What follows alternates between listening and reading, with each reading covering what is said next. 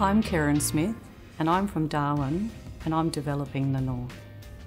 So I'm currently based in the NADO office here in Darwin, and I really appreciate being able to work directly with the Northern Territory Government Defence team and other associations who also align to the defence support industry here in the Northern Territory.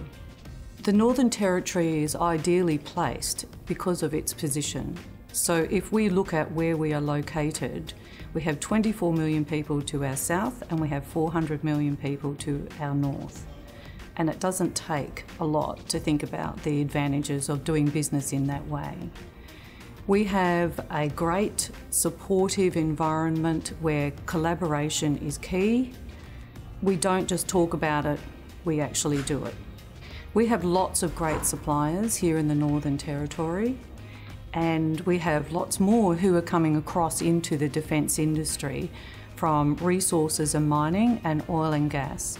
The value of that is that we have some very mature suppliers who have been in global business for a long time, who are coming in and working with our local suppliers, working to give them a hand up to really get into the defence work that's coming downstream.